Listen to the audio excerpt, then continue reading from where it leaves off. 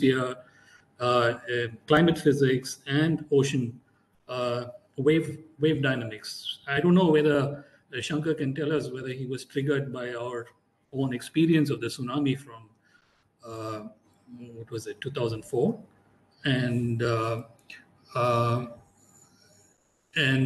he has done work on climate physics and especially on ocean waves as well as on glaciology. So he's been studying the glaciers of the Himalayas as well of late, and so he's a very appropriate person, we thought, to tell us about climate physics, which of course is a very topical subject right now, and also two of the Nobel Prizes this year has gone to climate physics to actually recognize also the importance of this very significant area.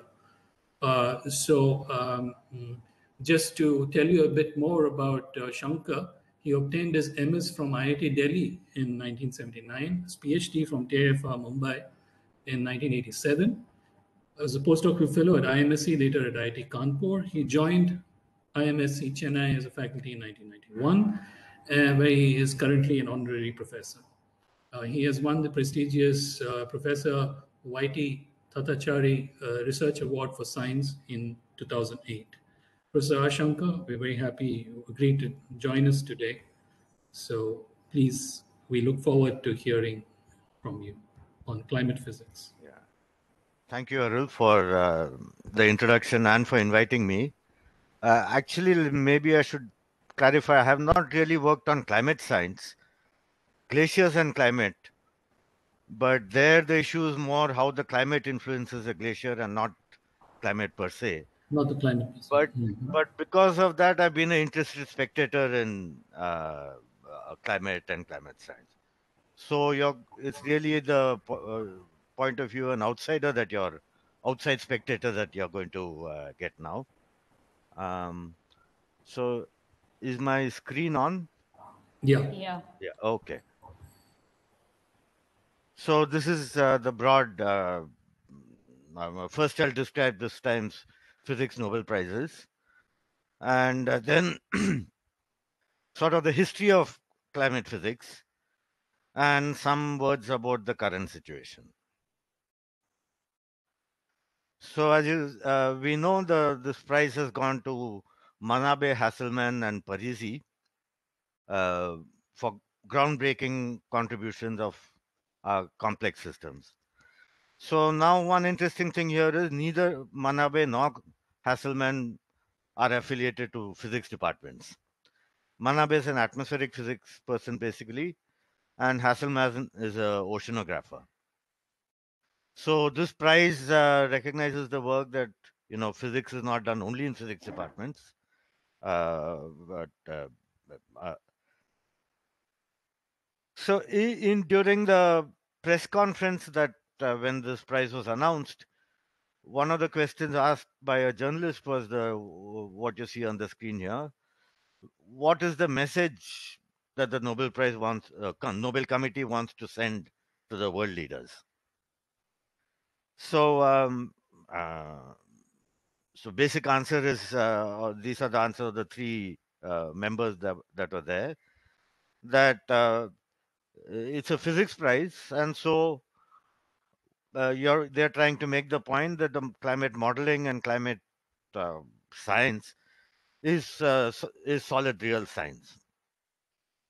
And the other point is that when you're studying a complex system like the climate, then you need specific models. You also need overall conceptual understanding. And Parisi comes in that way. His contribution was about very general disordered and complex systems. So emergent behavior in these. So that's why that is the sort of link between the three prizes that. So Parisi for general understanding of the issues of complex disordered systems, and Manabe Hasselmann for a particular complex system, that is the Earth's climate. So just one, maybe this audience doesn't need it, but just the what is this emergent phenomena? Uh, uh, Actually, it's a very old concept, something like sound. Uh, One would call it an emergent phenomena because it is a result of very complicated motion of the air molecules that are there. But once you realize that uh, there's an emergent phenomena called sound, that is a wave, then after that you don't have to know all the details of the dynamics of the air in which the sound propagates. Same is true for waves, any water wave, and so on. But the point is that once you understand this emergent phenomena or emergent concept, then you can just take it from there and go ahead. So in all complex systems, these are very important concepts to realize. Anyway, this is the Earth system. As we are taught in school, there's the atmosphere, which is a thin layer of air surrounding the Earth. The biosphere, which is all life on Earth, mainly plants. The cryosphere, all the ice on Earth, mainly in the poles. The land surface, and the hydrosphere, which actually mainly the oceans, which cover most of the uh, surface of the Earth. And everything is powered by the sun. The basic source of energy is the sun. Now, we separate these in our heads for convenience, but they're all interacting with each other. And it is one big system. Each of these are in themselves are complex systems, and all of them, but the net interaction of all of this is what we see around us. Uh, so let's see how it started. Actually, the story starts in 1824 by Fourier. As you know, Fourier was one of the pioneers in the theory of heat. So the heat equation, Fourier's law for conduction, etc. And he asked this question. He wrote this paper: the general remarks on the temperature of terrestrial globe and planetary spaces. So what he was asking was, what sets the Earth's temperature? As you know, it's roughly about 15 degrees centigrade, the average global temperature. Why is it 15 degrees centigrade? Why is it not 100? Why is it not minus 60? What sets it? So he, of course, didn't have all the physics necessary to give a complete answer. But let me give it the broad picture first. That what basically sets the Earth's temperature is energy balance. Energy is getting absorbed from the sun, and that heat warms up the Earth. As you know, all warm bodies radiate energy. So the Earth in turn radiates out energy. The hotter it becomes, the more energy it radiates. At sometimes there's a balance between the energy coming in and the energy going out, and that's the temperature at which is stable. So as I said, he didn't know all this, but one of the things he asked in this paper is, how does the atmosphere affect the global temperature? So as I says, he didn't have the theory to do it, but he just went by an experiment, which is these hot boxes, where if you make a hot box with glass and all, the uh, lowest container will be the hottest, and then it'll cool down as you go up. So, sort of based on this, he basically made an inspired guess. Based on this and the fact that there's it cools up even in the atmosphere as you go higher. Hill stations are cooler than the plains and so on. So essentially made an inspired guess that the atmosphere for some reason behaves like glass. It lets in light but blocks up the outgoing heat. And so it warms up the earth, and so that the temperature of the earth would be higher than if there were no atmosphere, and that is the what nowadays we call the greenhouse effect. Uh, Next, one major step was, why does the atmosphere behave like glass? So, what component of the atmosphere makes it behave like glass? So, this was answered by Tyndall, who's actually a condensed matter experimentalist, who did a series of experiments on absorption properties of all the gases that constitute the atmosphere. And his conclusion here was, and as you can see, he was motivated by Fourier's work. Uh, so he says chief influence be exercised by aqueous vapor, which is water vapor, and carbonic acid, which is the old-fashioned name for carbon dioxide, and hydrocarbons uh, like methane.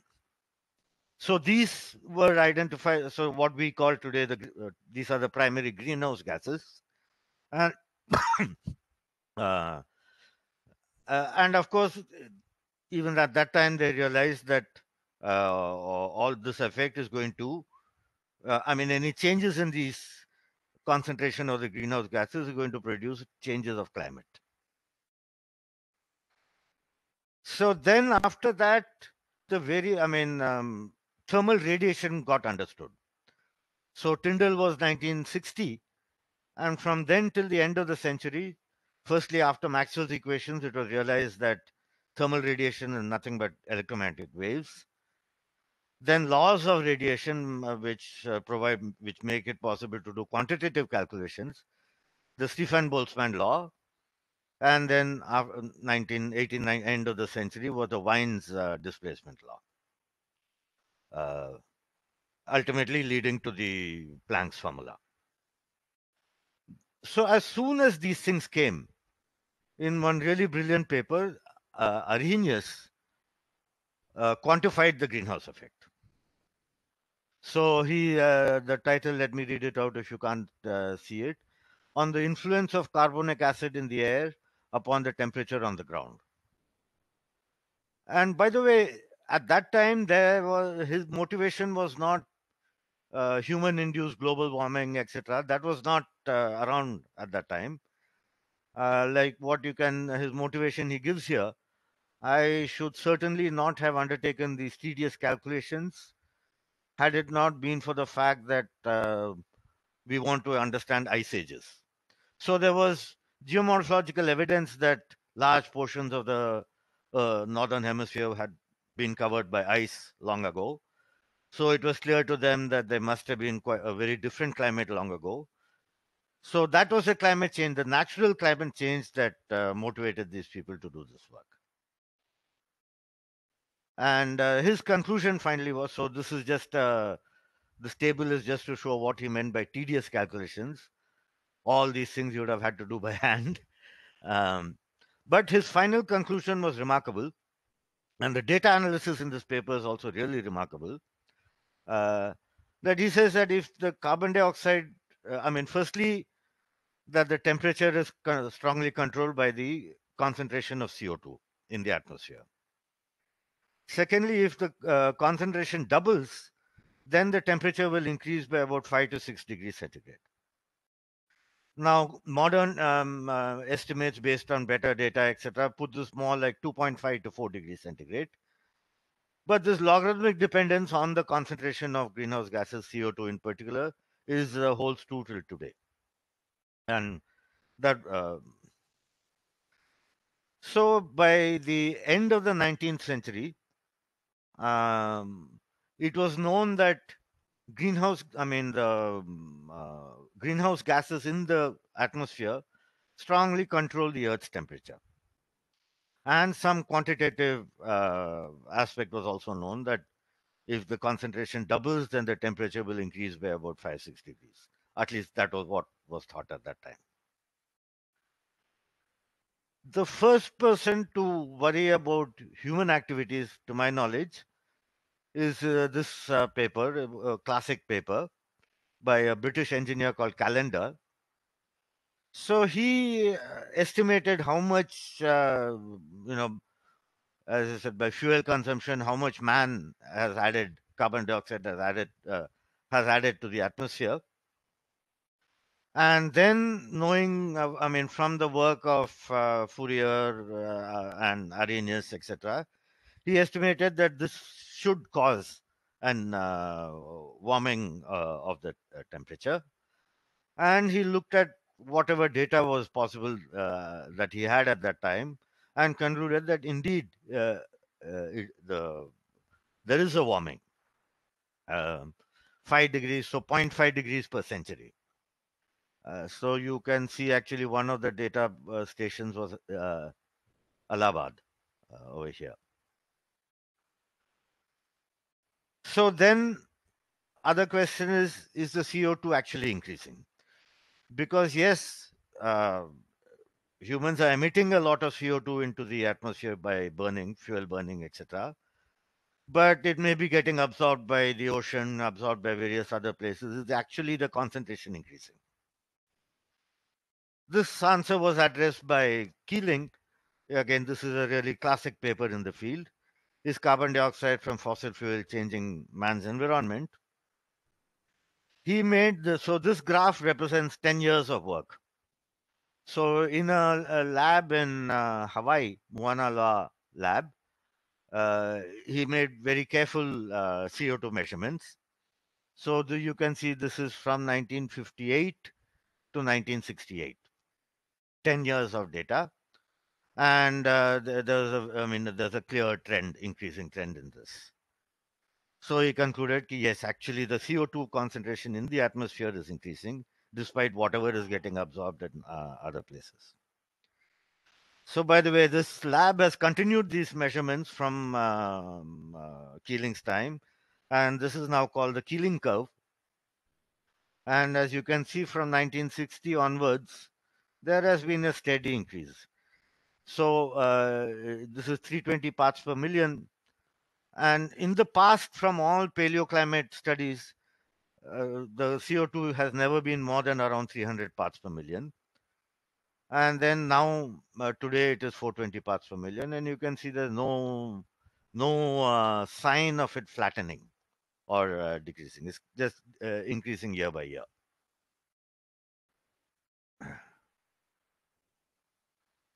So then in the 60s, large number So, of sorry, Shankar, just a quick clarification. What is that rapid oscillation in the smooth curve? that's the summer winter effect. Oh, So okay. basically, the northern hemisphere has more plants than the southern hemisphere. So in the summer of the northern hemisphere, more CO2 gets absorbed and there's a dip. Winter of the northern hemisphere, there's a peak. Okay. So that's the oscillation, the summer winter Okay. oscillation. That All right. Thanks. um, so in the 60s, models started getting developed, and also that is the time computers came around. So even the simplest of models over here require computers, and not much can be done analytically. Um, So there were all types of levels of models discovered. Simple ones, which uh, which look at only gross quantities like say average temperature, total ice cover, and so on. So finite number of degrees of freedom. So what we would call zero-dimensional models. Um, then more detailed models, either one-dimensional, which is just taking the z-axis into account, averaging over longitude, latitude, and full three-dimensional models. So these are called global climate or global circulation models, GCMs.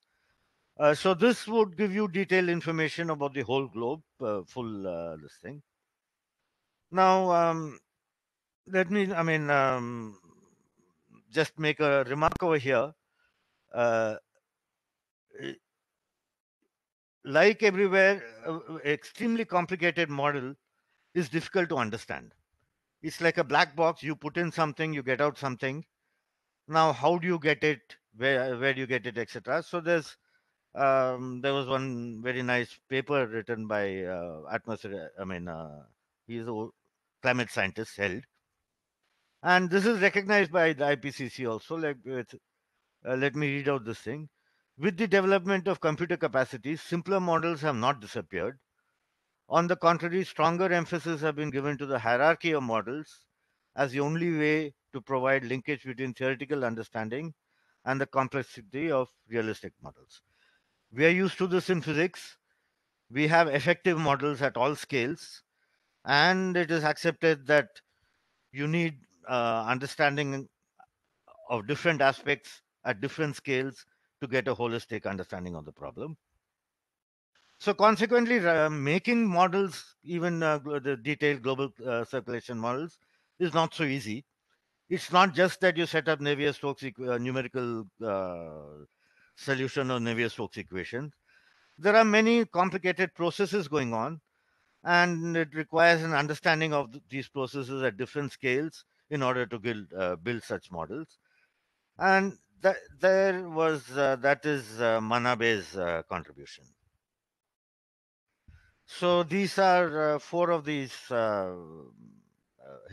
well-known papers. Um, so there's a in the Nobel site there's a document called Scientific Background. So I got these references from there.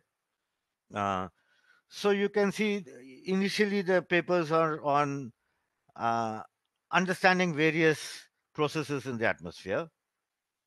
And this one, I think, is a one-dimensional model that is just looking at the vertical variation, the variation of things with respect to elevation.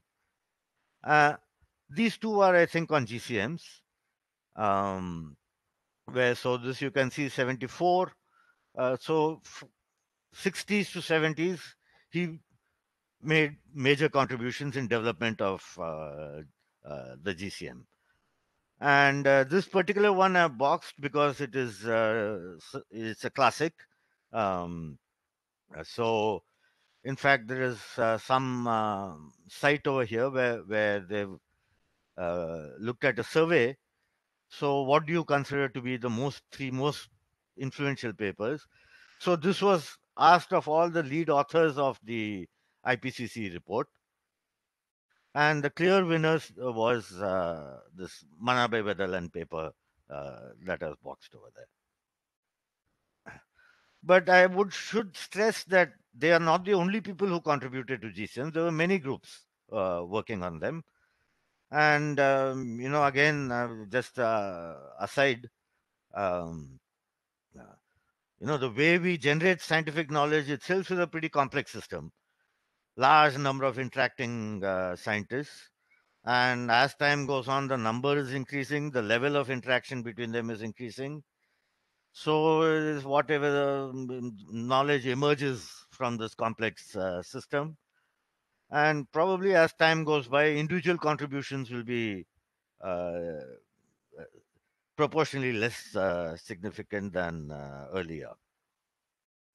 Um, anyway, so after this development of GCMs, uh, initially there were two. There was the atmosphere and the ocean were developed, were modeled independently. So the atmospheric circulation models, the AGCM, and the ocean circulation models, the OGCM. And effect of atmosphere in the ocean model would just be as boundary condition and vice versa. So there was no dynamic interaction between these. Then slowly they were integrated so that uh, the full couple dynamics was simulated. So AOGCMs, atmospheric and ocean global circulation models. And the cryosphere was also a part of these models. Then after 2000 started this what people now call Earth system models, which also incorporate what you call carbon cycle and influence of the biosphere into these models. They treat them also as part of the dynamics, not as simply as boundary conditions. So you see, these models, they uh, at the core, they have a solver for the Navier-Stokes equations for the entire atmosphere and ocean. But then after that, there's a huge number of processes going on. For example, clouds, when will it start raining, etc., etc. And so there's a big physics package uh, uh, uh, uh, which incorporates all these processes, and that's really the complicated part of these models. So now, 2000 onwards, this whole system is being simulated, but not perfect because, as I said, there are a huge number of processes which are incorporated into these models, and none of them are fully understood.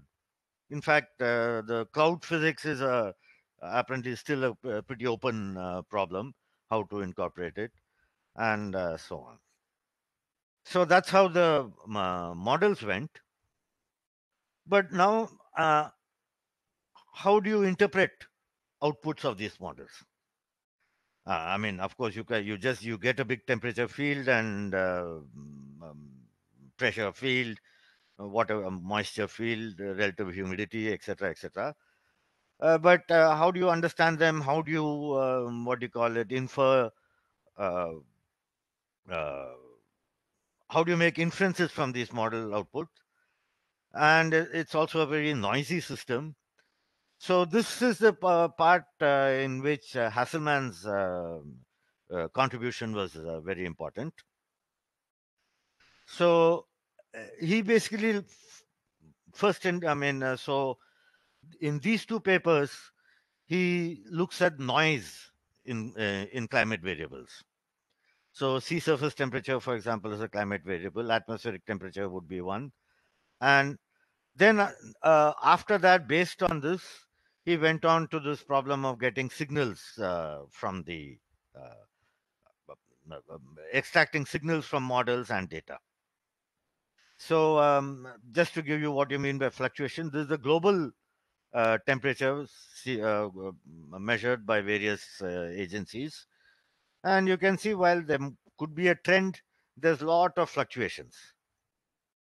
And global average temperature, as you know, will have less fluctuations. When you look at local temperatures and the temperature field, there are really huge amount of fluctuations. Uh, there's also because day-to-day variation, etc. But even the annual, I mean, if you take daily means, there are intrinsic climate noise. So this was the way Hasselmann analyzed it. That so by the way, climate is defined as average weather over decadal timescales. 10 years, maybe 5 years, take it as you wish, but long-term averages of weather variables is what we call climate. So consequently, the fluctuations in climate is determined by fluctuations of the weather.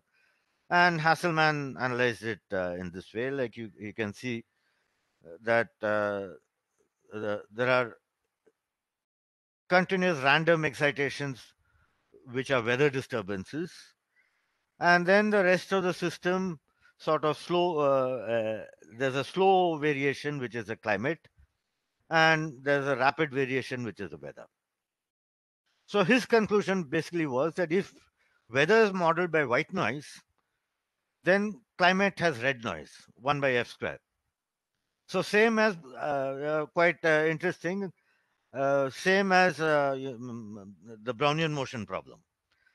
That is, if the pollen grains of the Brownian motion, and if you make the analogy of them with climate variables, which are averaged out, big, large variables, and the small atoms that are hitting these pollen grains as weather causing random events, then the fluctuations of the climate variables will be exactly same as statistically the same as uh, the fluctuations of these pollen grains in a Brownian motion problem. Shankar, may I interrupt for a second? Please. It's definitely 1 over f squared and not 1 over f. Yes. Uh-huh. Very clear. As you can see, model predicts red variance. Okay. Okay. Thank you. So then his next thing was using this understanding of the noise in the system to basically work on signal to noise ratio improvements. I mean, this is of course a standard problem. Electrical engineer, a lot of people do it all the time. How best to extract signals from noise. Hasselmann's contribution was doing it for atmosphere and climate variables. And in it, one of his main impact was ways to attribute the observed climate change, attribution to human uh, activities. So you can see in the introduction. So this is fingerprinting is the method they call it. These are ways to filter out and optimally enhance the signal to noise ratios. But you can see the motivation is that clear identification of anthropogenic signal in climate observations is important. And that was the main motivation of this work. And as he says here, again, part of the introduction, there are three main issues. One is, of course, what do you want to study? Then second is you need to know the noise, what type of noise those variables have. That he had done earlier. And then this part of his work was building on this knowledge in order to uh, get what you call it, develop methods for optimal signal to noise ratio, which they call fingerprinting. I don't know why it's called fingerprinting, but that's what they call it. Now, there's an excerpt from that document called Scientific Background in the Nobel Prize website. Uh, he says this paper was sort of initiated a large amount of work and provided strong scientific support for the conclusion reached by IPCC. I think this should read 2007, as we'll see just now. Uh, so just to illustrate this last sentence, let me give you excerpts from the IPCC reports. Uh, so by the way, just for the IPCC was set up is the um, Intergovernmental Planet for Climate Change, IPCC. It was set up, it's a UN organization set up by the World Meteorological Organization in 1988. That's the time people realized that global warming was a serious problem. And the IPCC was set up to basically alert the world about it. Uh, it does not do any research itself, so it makes assessment reports. So basically, it reviews all the literature, published literature in climate science, which is of course huge amount, and produces reports on different aspects of it. So in all the reports, they have a summary which is called SPM, Summary for Policymakers, um, where policymakers are governments and in principle citizens. So they try to just summarize findings over there. So the first assessment report they produced called FAR was in 1990. And you can say that they are sort of saying, okay, there is warming, but the unequivocal detection of enhanced greenhouse effect from observations is not likely for a decade or more. So basically, there's too much noise, and for them to very clearly say that this whatever warming is seen is due to human activity. Second report, the SAR was second assessment report, 1995. Here also they are not very clear. So, however, to date, it has not been possible to firmly establish a clear connection between these regional changes and human activities. Then the third assessment report, TAR, was in 2001. They're a bit more sure, but still a vague statement. That, of course, it has changed, and a sort of weak statement with saying some of these changes are attributable to human activities. Then came the fourth one, and they said, oh shit, it's FAR again. So they changed the nomenclature to more sustainable thing and called AR4. After that, it is AR4, AR5.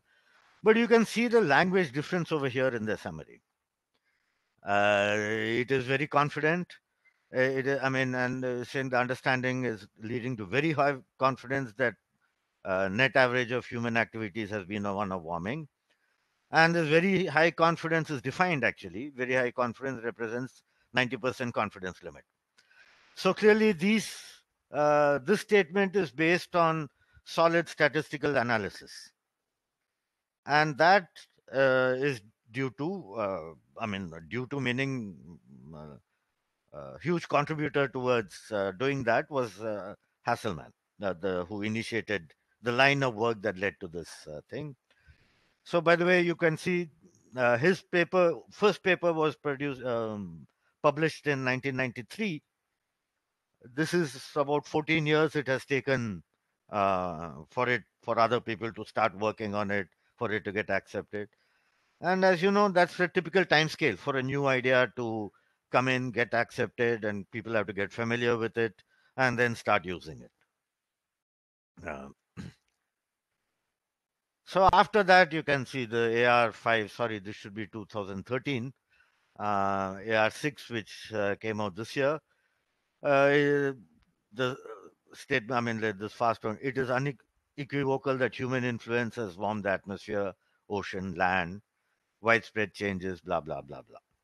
So now, after the last 2 decades or so, there's basically no doubt about this business of attributing the change to human activities.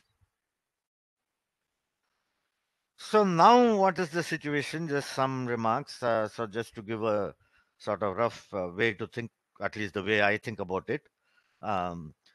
See, the climate is always changing. The Earth was never in thermodynamic equilibrium and never will be.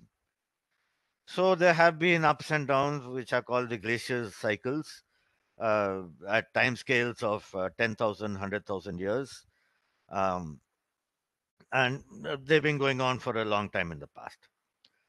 Uh, the, the main force, external force thing of the climate is the input of solar energy, which periodically varies due to periodic variations in the Earth's orbit and orientation of the orbit.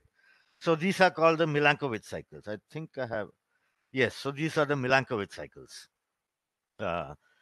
So there are three different cycles. One is 26,000, 40,000, and 100,000 years. Now the response is very nonlinear and what do you call stochastic. I mean, because of the complexity. Response is also not constant in time because the Earth system is changing. The Earth surface today and what it was long time, I mean, say 1 billion years ago is very different, and so on. So all what we've seen so far, I mean, what I've sort of seen, meaning just described so far, is that this work of these climate scientists have sort of very clearly says that human activities have accelerated this rate of warming. You see, like in these glacial cycles, the spread is about 10 degrees centigrade. So 10 degrees in 100,000 years or 10 degrees in 1 degree in 1,000 years. Last century, the warming rate has been 1 degree in 100 years, so 10 times faster. So that's really the problem, and that is what has caused this thing. So yes, these are the variations of this thing. And this is the response of the Earth, paleoclimate data. I won't go into how it comes. So this is the temperature going up and down. This is the CO2 going up and down. And then a sudden rise over here, which is in the end, again, at a scale of 10,000 years, it's like a sudden spike of CO2 being put into the atmosphere. So now, what is overall known about how to stabilize? So it's very well established that the climate will stabilize only if the concentration of the greenhouse gases in the atmosphere stabilizes. And the concentration is largely controlled by CO2. Though actually water vapor is the dominant greenhouse gas in the atmosphere. But its concentration is control. I mean, it's a part of the system. So it depends very strongly on the climate itself, in the sense, what do you call it, how much evaporates from the oceans, and so on and so forth. So it's also well agreed now that the key control is the external forcing of anthropogenic CO2. The key control for this accelerated rate of warming over the natural rate is this anthropogenic CO2. So the climate will stabilize only if the um, what do you call it?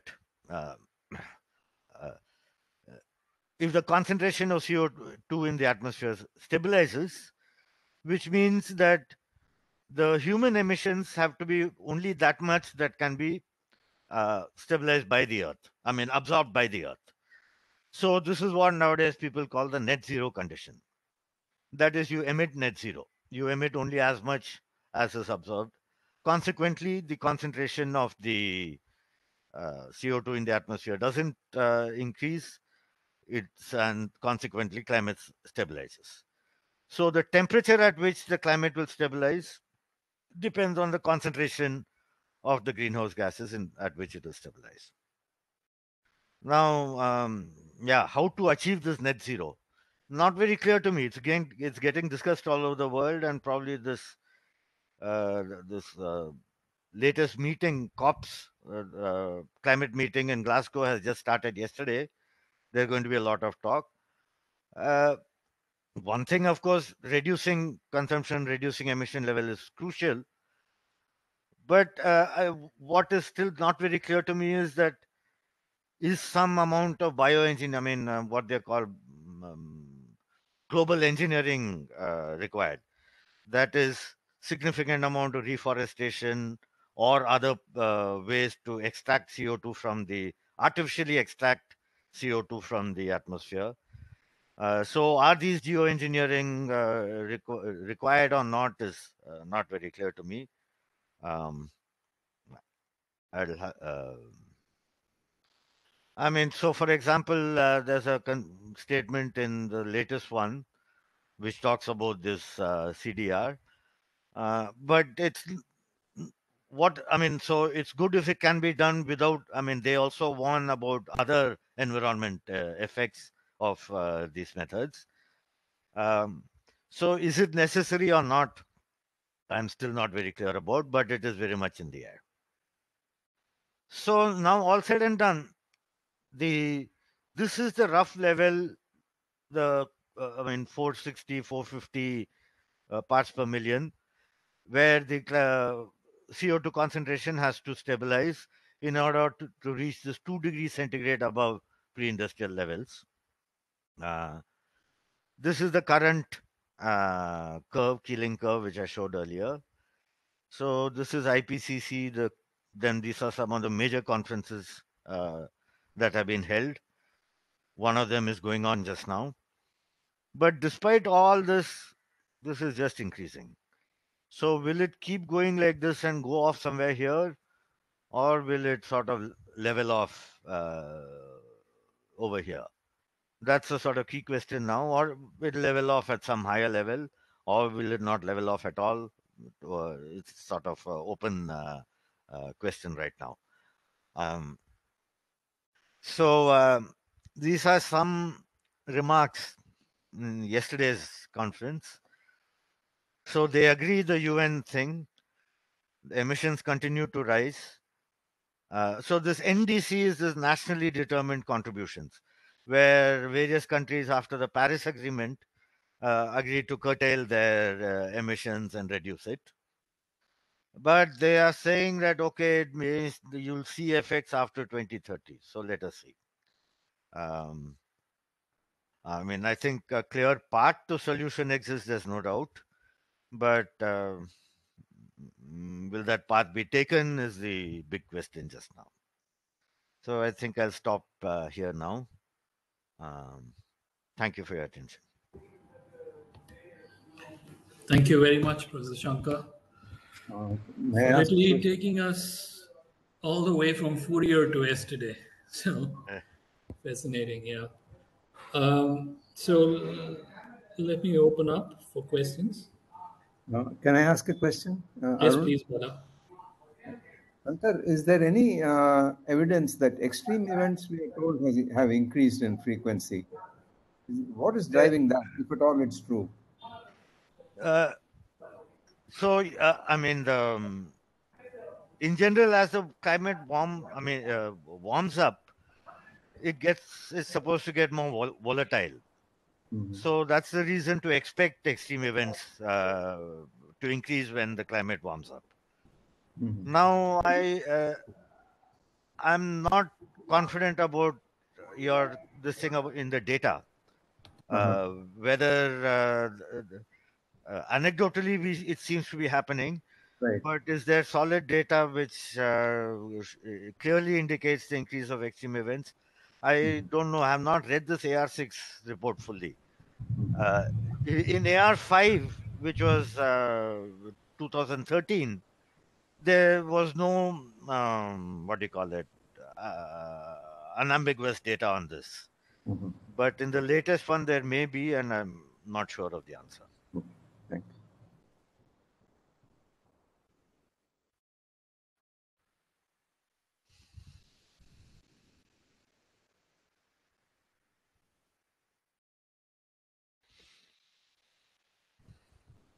I have one question, Arul.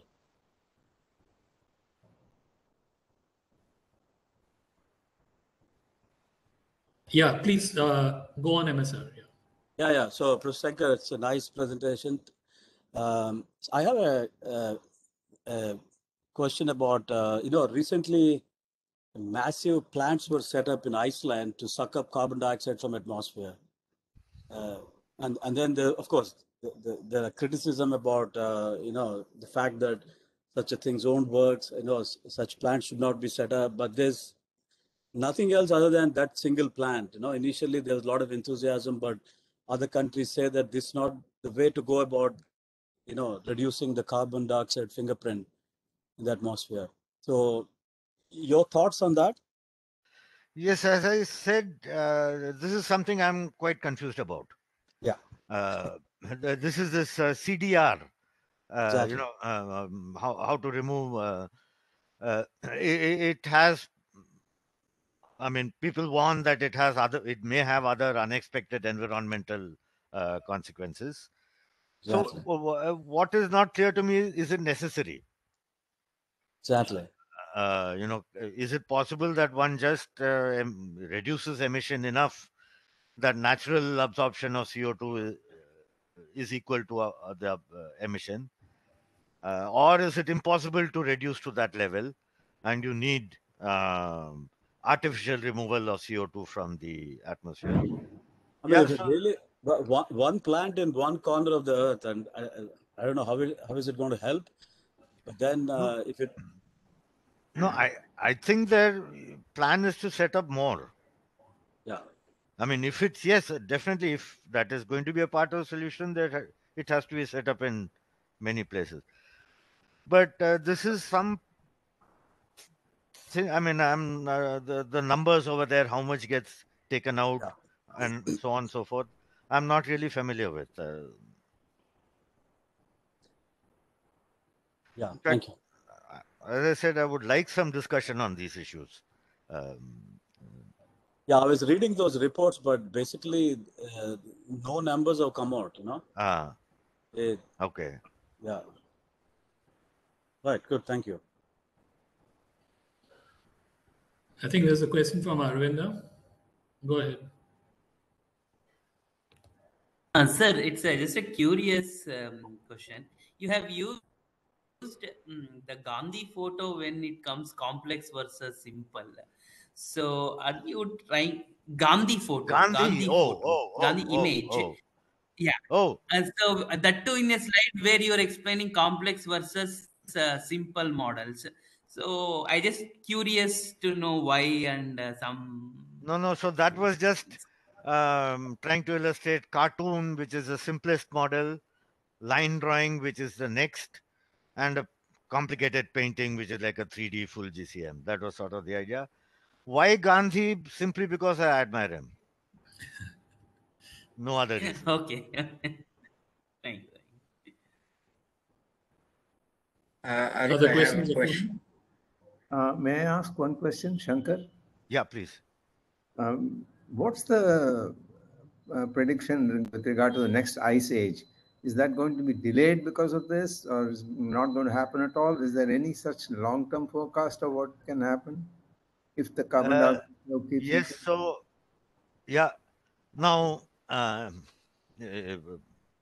bottom line is it's an open question. And I've heard a talk where somebody, one pretty famous climate scientist, addresses this issue.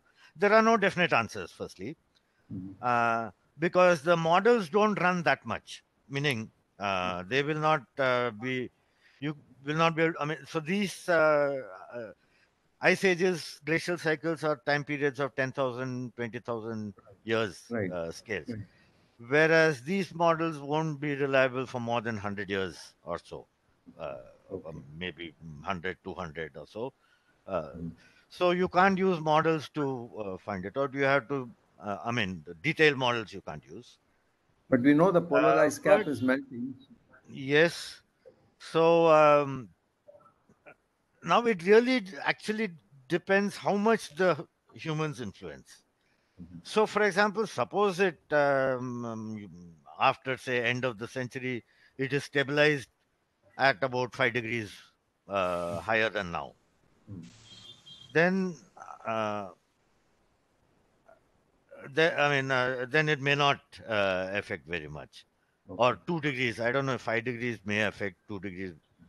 Mhm. It's an open question, unknown. People are speculating, Okay. Okay. Thank you. and I don't have a feel for the answer. Mhm. Did CBK have a question? Yeah, I have. Go ahead. So Shankar, I just wanted to know about the role of regional climate changes that will influence policies that are local and which will in turn help the global situation. Is there enough data to tell how to go about from a regional point of view? So yeah, the climate is regional, but the emissions are global in the sense that um, it is sort of established that whatever CO2 gets emitted in one place mixes very fast in the entire atmosphere, timescale of months. So that is why the emission is a global problem. So whatever is being emitted, say in US, is affecting us. Um, so you can't. Uh, I mean, so while effects of climate can be regional and can be different, this CO2 concentration is going to mix up and become uniform over pretty short time scales. Uh, so that is why even that one lab result, that 1 hour result can be taken as indicative. Because after all, that is just one point where those measurements Yes, are being yes. taken. But it can be taken as roughly indicative because of this fact that CO2 mixes very fast. I mean, just one more point. We hear about this urban heat islands and things like that nowadays, Yes. and where people have clearly observed, I think, the effects of this heat trapped in urban uh, clusters. So, and there are people who talk about how to go about afforestation or something like that to make this, handle this better. So, I was just wondering whether something like this at various scales will eventually cascade into the global effect. It should, I suppose, because I don't And understand.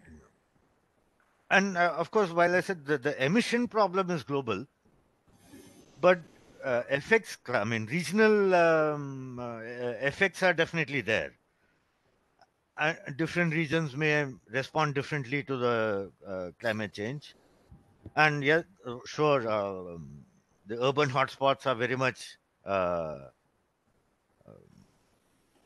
established phenomena that, locally temperature goes up and how to decrease the waves, etc.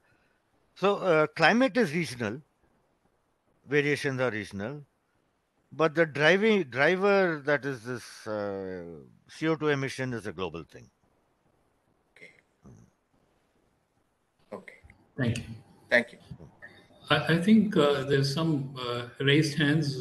Raghu? Yeah, please go on.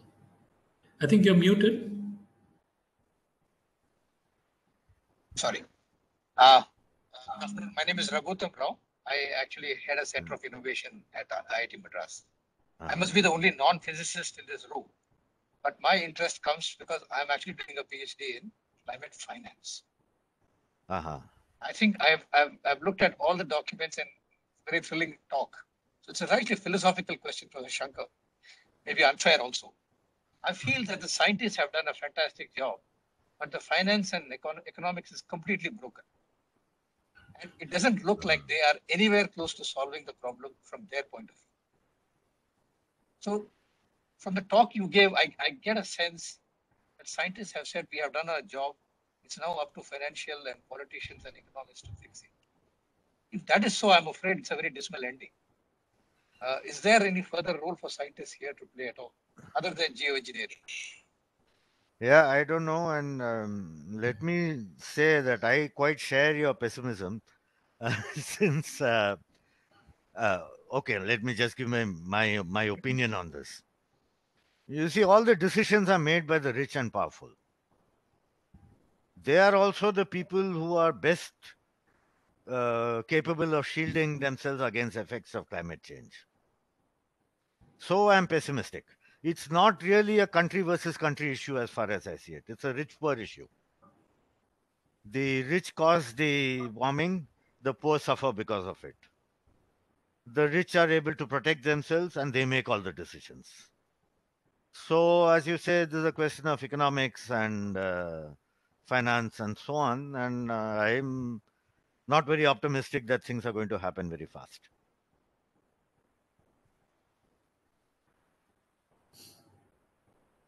Added to my despondency and the urgency of work like us, people like us. Thank you, Raghu.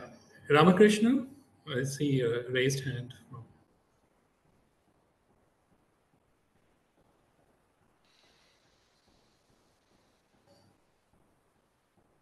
Ramakrishna, you have a question?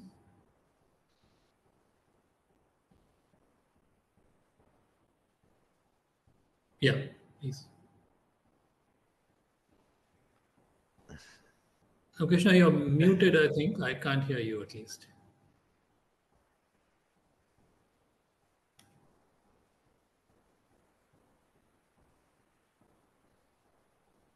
I still can't hear. Yeah. Ramakrishna, we can't hear you, although you're not muted according to this.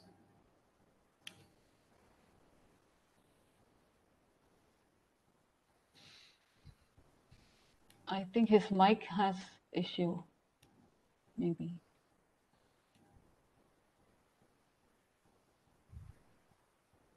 Maybe you could type it in the chat.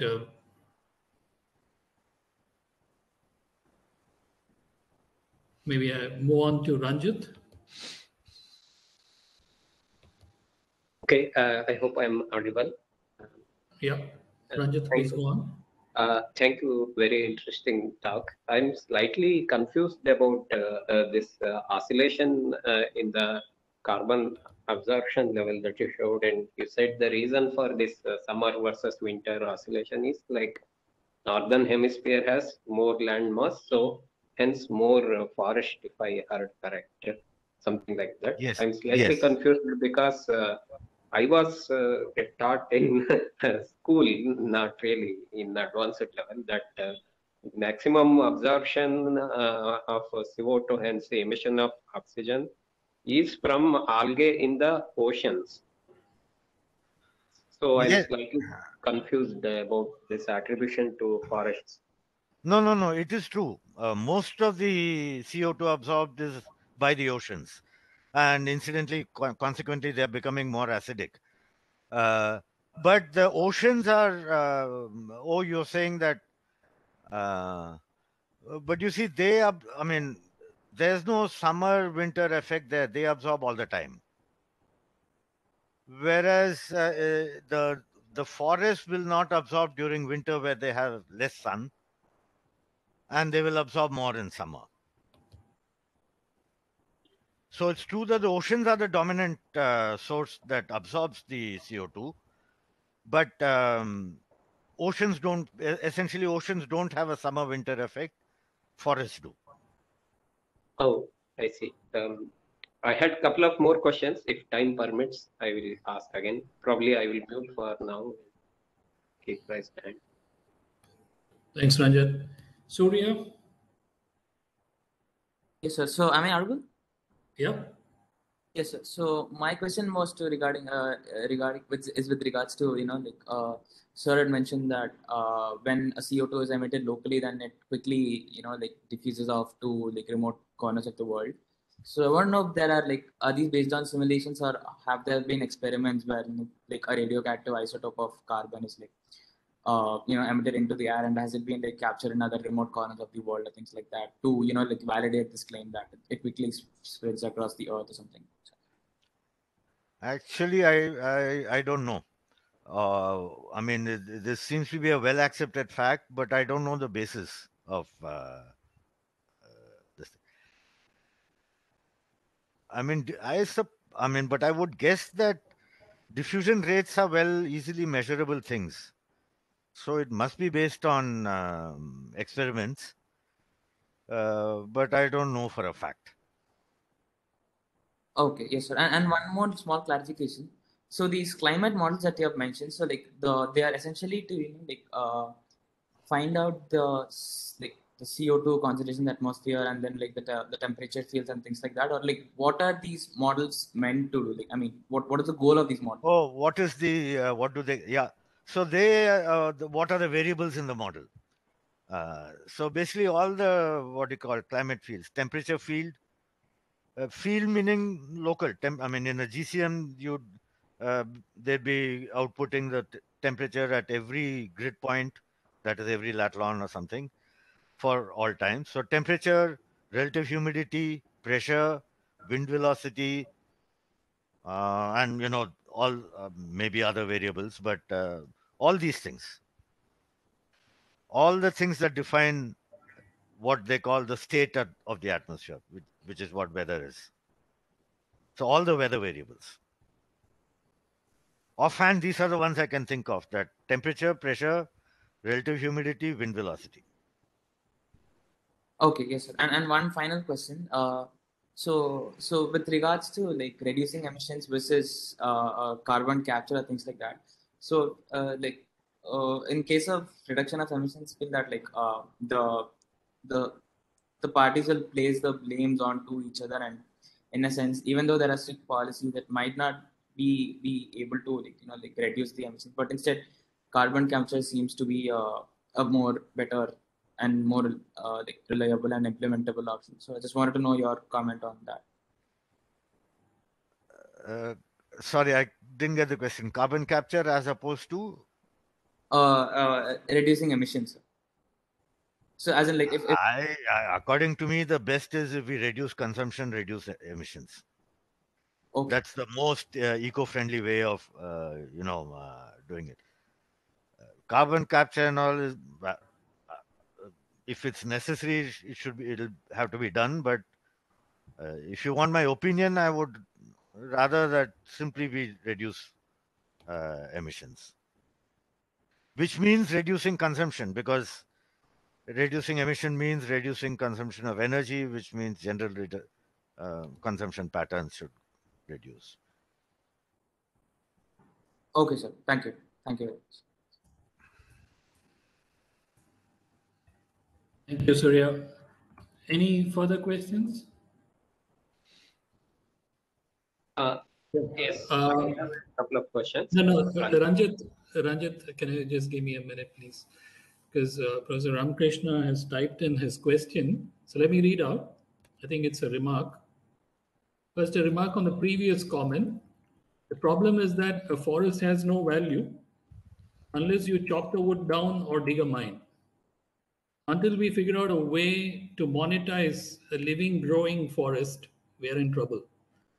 Do you have any idea how much it costs for the equipment to remove CO2, given the rapid mixing you were mentioning? Such equipment needs to be near thermal power plants. Finally, are we forced to go nuclear if we do not reduce consumption?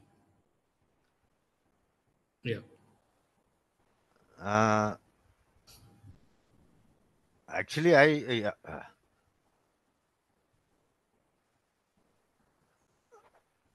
now okay, let's go to the first thing. How to monetize a living, growing forest? I don't know. You can, I mean, so a forest I would rather not cut down because it's an ecosystem in itself. But suppose one has a plantation of trees, then the time it is taking out carbon from the atmosphere is when it is growing, because all that carbon is becoming wood. So, according to me, when you have plantations of trees, cut them down, use them for paper, do anything, but don't burn it. So as long as you don't burn it, it's going to be okay as a carbon sink. How to monetize? I really don't know. No answer. And yeah, by the way, this costs of the CDRs, etc. I would like discussion on that. The CDRs is something I don't know much about. This CDR meaning carbon dioxide removal. So artificial methods to suck out CO2 from the atmosphere. Are they necessary? How much can they take out? What do they cost? I have no clue about these things. Are we forced to go why nuclear? Why not solar, wind? I mean, those are also non-fossil fuel is the key. So nuclear is surely one of them, but also solar, wind, anything that.